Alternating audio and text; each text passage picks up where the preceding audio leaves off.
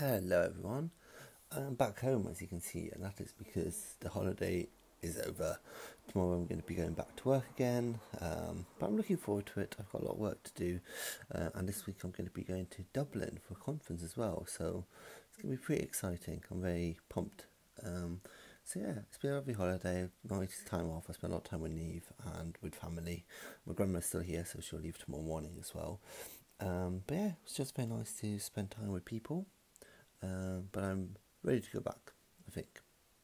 We'll see tomorrow. I'll change my mind, definitely.